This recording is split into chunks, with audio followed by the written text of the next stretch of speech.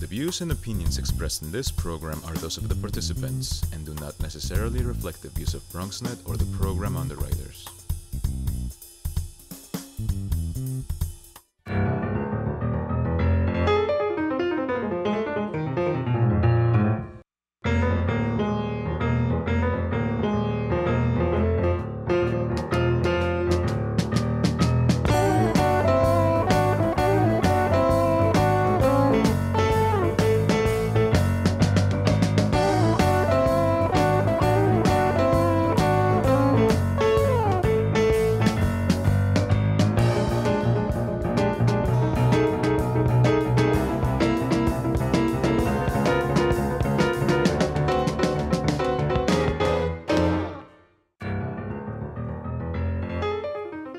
Good evening and welcome to BronxTalk.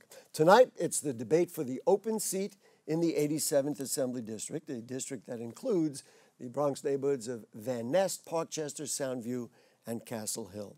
In tonight's debate, we have two candidates who are on the ballot. There is a third, but the Conservative Party of the Bronx informed us that candidate Michael Dennis has family illness and will not be participating. So let me introduce them to you. From the Republican Party, it's a community advocate and a father of two, Alpheaus Marcus. Mr. Marcus, thank you for joining us. Thank you. How you doing? And the Democratic candidate is Karines Reyes, who is a mom and a registered nurse. Thank you for joining us. Thank you for having us. Tonight's program is co-sponsored by the Bronx Times and the League of Women Voters, which is a nonpartisan political organization that advocates for informed and active participation in government and works to increase understanding of major public policy issues. We are thrilled to have them all on board. The general election is Tuesday, November 6th, and all eligible voters, of course, are encouraged to vote.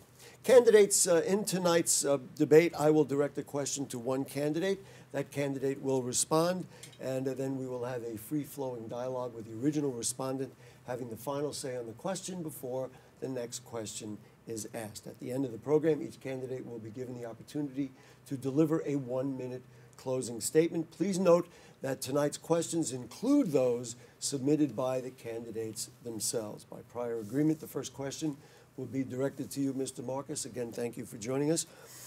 I thought we would do this in the aftermath of a week of explosives mailed to leading Democrats in the media and a murderous mass shooting just yesterday in a synagogue in Pittsburgh. The dialogue across the Bronx, the state, and the nation right now is about hate speech, anti-Semitism and racism, gun control, and a myriad of related issues. We have many state issues to cover. We're going to try and cover as many as we can. But given the importance of the dialogue, I thought in an open-ended way I would give both candidates an opportunity to talk about any aspect of these very disturbing instances that interest them as you attempt to be an assembly member. So what are your thoughts about what's in the news literally today? Well, the hate crimes itself is something that, I stand against totally, whether it's in communities of colors or any other community. That's something that shouldn't be tolerated by no person.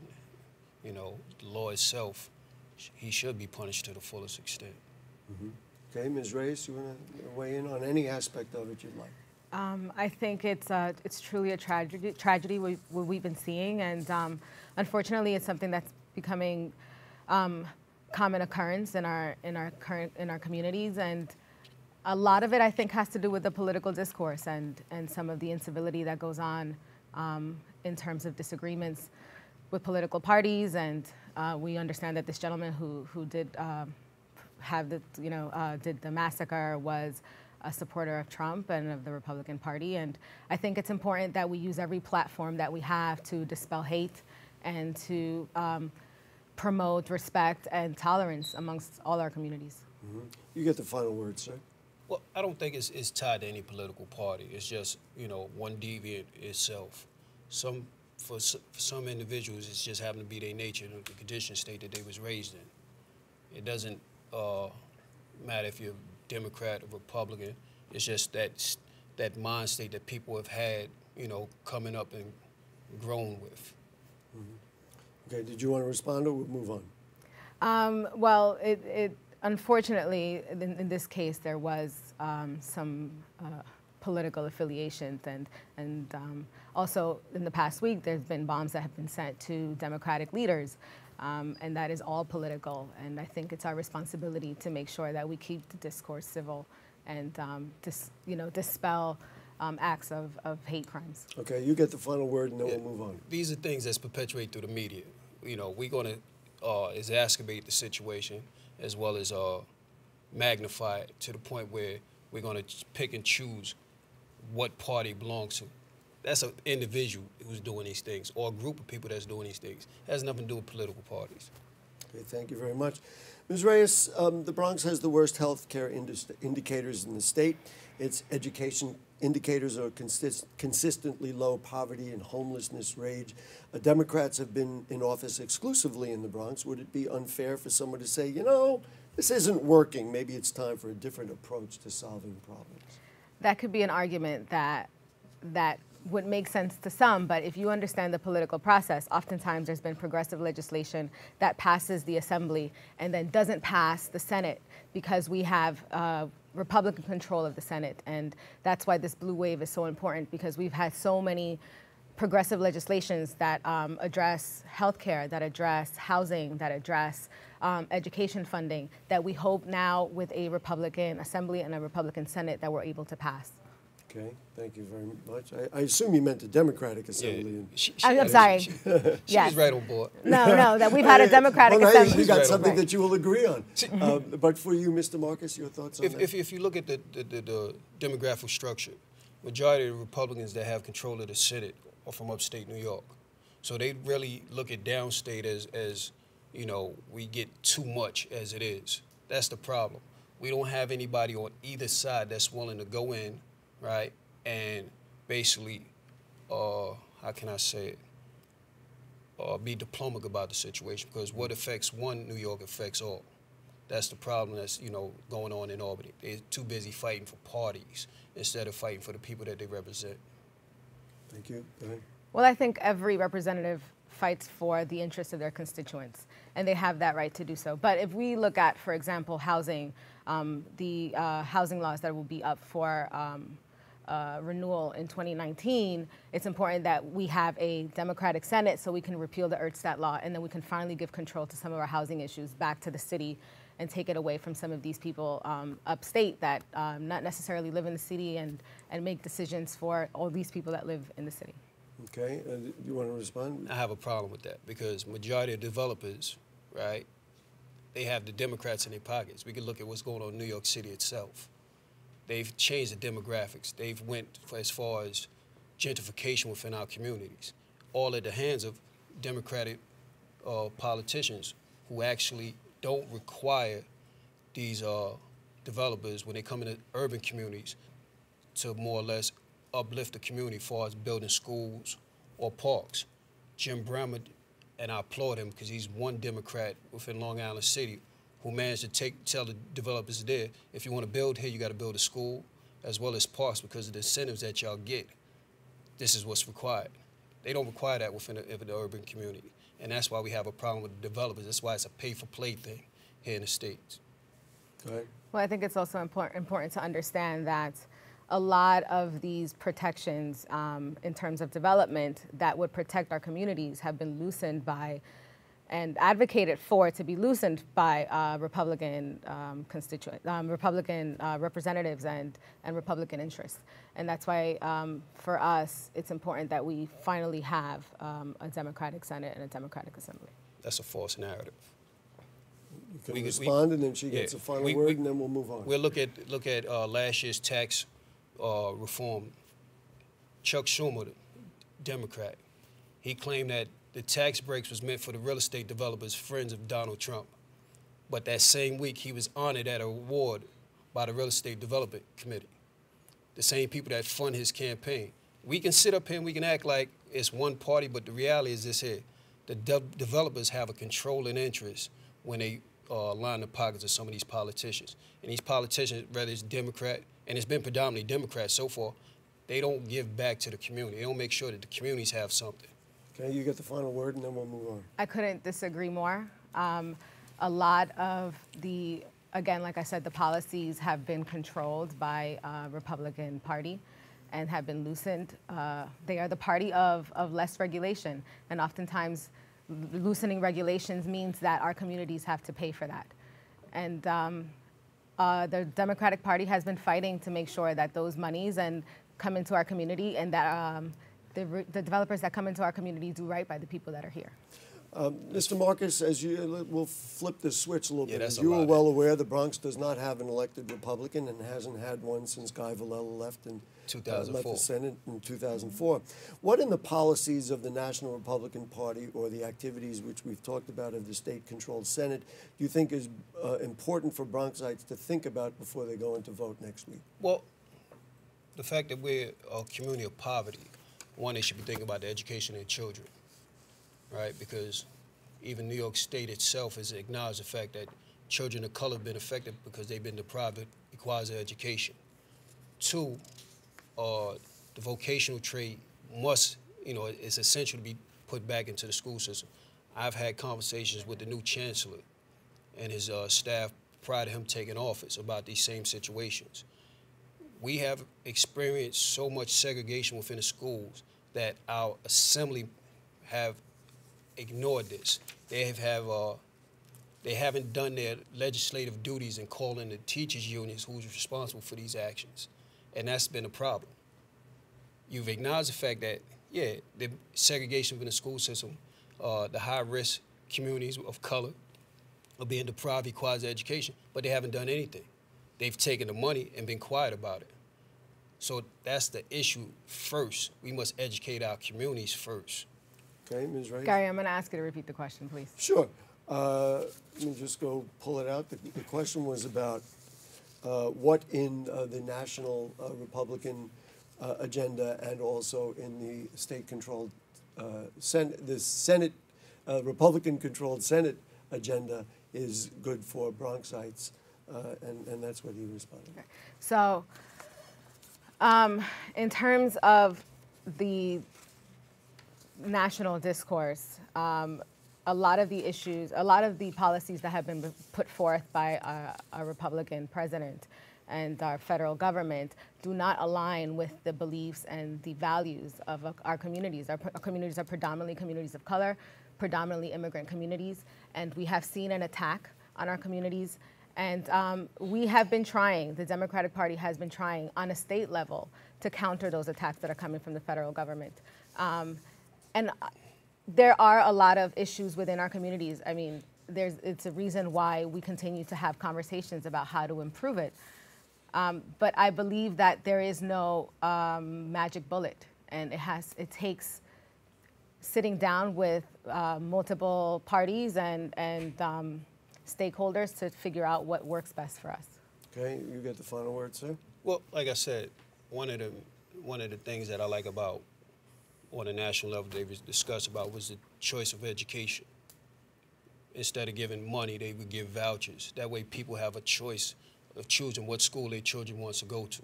That way it ensures an equal education. That's one thing I stand for. Mm-hmm. Okay, let's continue the dialogue about schools. I'll ask you a question about, Mr. Marcus brought up that the city schools have been called the most segregated school system in the nation. The play-out effect is that more difficult access for people of color to specialized high schools. It's been a raging question throughout the city, and an inequitable distribution of resources. As an assembly member, how would you address this inequity? So we know that the Campaign for Fiscal Equity did say that our schools are owed millions of dollars.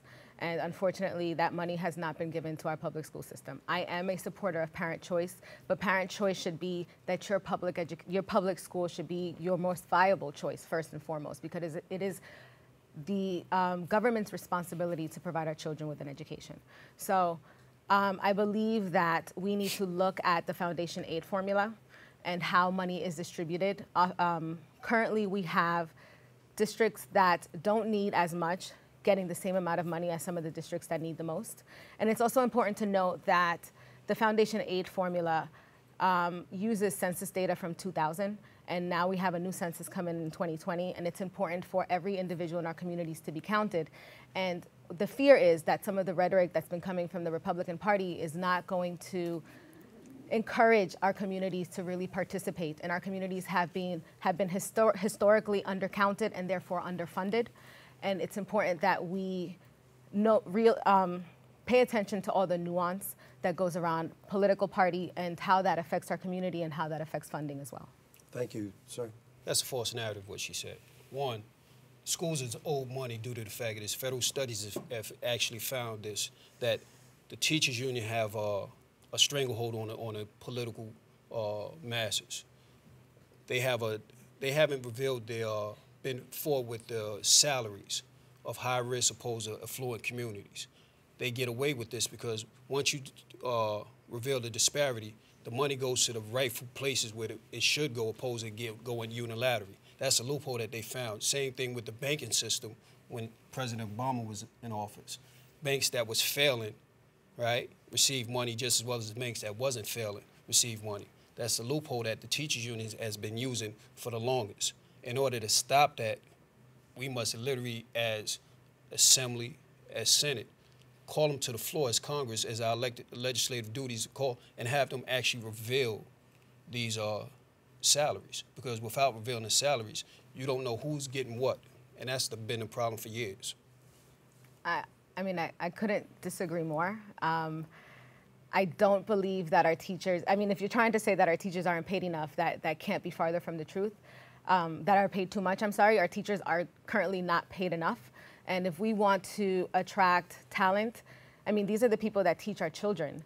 These are people that we should compensate them for their knowledge and the work that they do. Hold on. And labor unions, not just the teachers union, but labor unions in general, are the last voice of the middle class. And it's I think erroneous to say that they are the problem, and that has been for a long time a Republican talking point that again does not align with New York values. We've had 64 years since Brown versus the Board of Education. Segregation has continued to take place, and these was taking place during times of, if you want to play party games, Democratic rules. A lot of the governors that allow segregation, as well as other civil rights violations, were Democrats. We can't continue to play these games about party, because we already know, one, the president that he's most hated. The issue is our elected officials themselves are not doing what they're supposed to be doing. The teachers union have so much power that, again, I like to call it corrupt power. Within areas of high risk, which is urban communities, children of color, the pay is not the same as affluent communities. They try to manipulate the process by saying we have a line here, zoning, or we have it's based off taxes, and that's far from the truth. Okay, you get the final word here, and then we'll move on. New York City does have the most segregated school system in the country. I'll give you that. That is the one truth to your point. But we also have to realize that our communities are segregated within themselves. We have very homogeneous communities with pockets of different ethnic groups. And if you want to really address desegregation of schools, then maybe you should really address housing and where people live. Because as a parent, you send your child to the school that's nearest to your home. We currently have 32 school districts, and maybe we can look at cutting that in half and having a larger net where we can catch different communities within their school district. But the reality is that the school population is a reflection of the communities in which they're in. Mr. Marcus, let's talk about health care. The debate is clear. The Assembly has passed a single-payer plan, but it has stalled repeatedly in the Senate. Is this the right plan for New York? Well, I can honestly say that, as a community and coming from an urban community, there are people that need health care and they need the assistance that government should provide, especially here in New York. They should provide help with health care. I believe that. Okay. I have been a huge supporter of the New York Health Act. As a registered nurse, the New York State Nurses Association has been on the forefront fighting for single-payer health care in New York. We see every day the disparities in our healthcare system, and oftentimes I remember during the debates for the Affordable Care Act, when they were talking about that on a national level, they would say that there would be a death panel between you and your doctor, and the government would stand between you and your doctor. But the reality is that right now we have corporate health insurance that stand between you and your doctor. I can't tell you how many times as a nurse I see doctors prescribe something and the patients can't get it because the insurance says they don't cover it. So we need universal single-payer health care for everybody, every single person in New York State, because that is what we deserve. That's a fact. Sir? I mean, I agree with that. I was actually going for my health insurance license during the time that Obama got into the healthcare business, when the government got into the healthcare business. One, we got to understand that the banking system and insurance companies are one of the oldest financial institutions. They monopolize a situation where they know that people need. It's time to take back control of that and give the people what they need because it's just. That's what I believe in. Thank you very much. Ms. Reyes, Bronx neighborhoods that have wrestled with drugs for years are being overrun. Bronx neighborhoods who thought they did not have a drug problem are now finding it right on their doorsteps. What is being done and what could be done on the state level to address the opioid crisis? I have a very unique perspective on the opioid crisis because of my clinical background. And I actually believe that we over-medicate patients in the hospitals, and a lot of that has to do with how hospitals are reimbursed. And we have a healthcare system that is based on patient satisfaction, and oftentimes the doctors are forced to over-medicate to keep people happy and complacent, even when they feel like that's not the healthiest choice. But we've also seen a systemic defunding of our mental health services, and I think that it's important that we start to fund mental health services in our community and get people help when they need it, and then also provide rehabilitation services for those people that are currently facing an addiction problem. Well, thank you very much. Opioid crisis to you, sir. Well, let me say this here first. This isn't the first time New York State has actually engaged or had a problem with opioids. The problem now is the fact that insurance companies found a way to legalize the drugs and push it. Greedy, how can I say, doctors, they write prescriptions, and it's predominantly prescription drugs, opiates, that's the problem. We have to start holding not just the doctors as well as the insurance companies responsible for this here. The only way that we can actually defer this problem is by education. That's the problem that we don't have. I mean, the problem that we have, we don't educate our children in regards to prescription drugs as any other drugs. Thank you very much. You get the final word on this if you can. We have a current opioid crisis that is predominantly, yes, because of prescription drugs. But again, like I said, I think it's important to look at how our healthcare system works. And that's why it's important to have people that come from different backgrounds, particularly a healthcare background, to look at some of these issues that we are facing. And it's important to look at how federally hospitals and medical providers get reimbursed for their services. Thank you very much. We have about a minute left, so I'm just going to ask you to pick a local issue that we haven't talked about, something that's hyper-local about the community and the district that's important. We'll give you each 30 seconds to talk about it. You get it first, Mr. Marcus. Well, currently, I got an issue where we've had about 8 assaults on our seniors here in the Bronx. We're about to address that. Prior to me running, I was already speaking with lawmakers, legislators, in regards to implementing a Cowards Act, which is essentially a bill would give the same penalty as a hate crime to individuals who take advantage of children, women, as well as our elderly. Because to pick on those for easy prey, that's what cowards do. Thank you very much. You get also 30 seconds for that. Sure. On the campaign trail, one of the things that has stuck out the most is parents talking about not having enough services, after-school programs for our kids. And I would like to see, when and if I get to office, more investment in some after-school activities and extracurricular activities for our kids. Thank you very much. We've come to the point in the program where each candidate will have a 1-minute closing statement. By prior agreement, Mr. Marcus, you get the first one. Look here, right? Sure. Well, as a community advocate, majority of these are politicians. I've seen that we as community, we've invested in their political careers and haven't gotten nothing back on our return. majority of the politicians, they hate when we come into their areas when there's a crime that takes place or a transgression against the community, especially within housing. They always come aftermath of how come we didn't, notify them that we was coming in. And my thing has always been, as an elected official, we shouldn't have to notify you for a problem that's within your community. They get our votes and they forget about us until the next election. That has to stop. That's why I'm running. Thank you very much. Ms. Reyes, to you, 1 minute.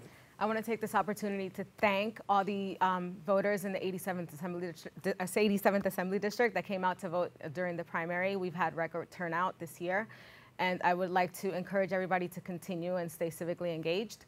My name is Karines Reyes. I'm the Democratic and the Working Families Party nominee for the Assembly District 87, and I am a registered nurse, for those of you that don't know me, but I'm running as a Democrat because I have values that are unwavering. I believe that every woman should have the right to choose. I believe that we need to protect our immigrant communities. I believe that healthcare is a human right and not a privilege. I believe that our children need to be afforded an education, and that's something that I would be working for in Albany as your representative. Thank you. Thank you very much. Candidates, both of you have represented the best of the democratic process this evening, and we certainly appreciate your participation and wish you both good luck on the rest of the campaign trail. And I know while you have disagreements, one thing that you will agree with me is that every single voter should come out and vote on Tuesday, November 6th. Also, we want to thank our co-sponsors, the Bronx Times and the League of Women Voters. For more information, you can call the League at 212-725-3541. Next week, it will be the candidates for the 86th Assembly District. The incumbent is Victor Pichardo, and the Republican candidate is Ariel Rivera Diaz. They have both agreed to be with us next week. We thank you for watching. We thank our producers, Helen Greenberg, our directors, William Guzman and Nicholas Marrero. And please, we're very serious. Make sure you get out and vote on November 6th. Good night.